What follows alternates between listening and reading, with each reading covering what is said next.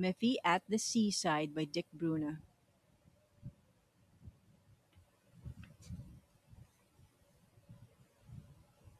Father Bunny said one day, "Who wants to come with me down to the dunes and sandy beach and then to see the sea?"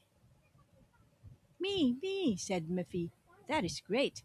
Hooray, I'll go as well, and I shall take my bucket too, in case I find some shells."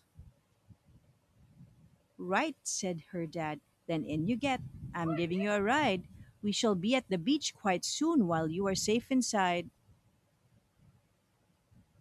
Miffy went riding through the dunes.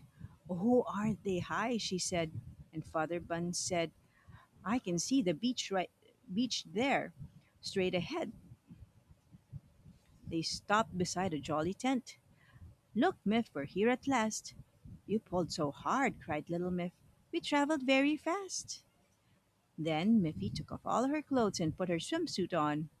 "Well, well," said Father Bunny, "that was very quickly done. So build a great big fortress now.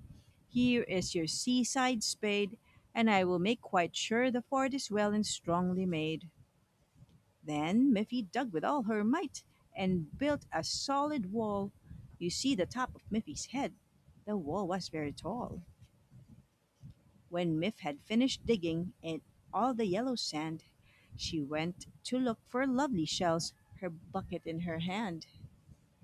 Then Father Bun took Miffy to paddle in the sea, and Miffy splashed her daddy as wet can be. As soon as they were dry again, said Dad, "We cannot stay. It's time for home now, Miffy dear. It's been a lovely day." "That is a shame," cried Miffy. "I'm not at all tired," but once she was sitting on the truck, her eyes were soon tight shut.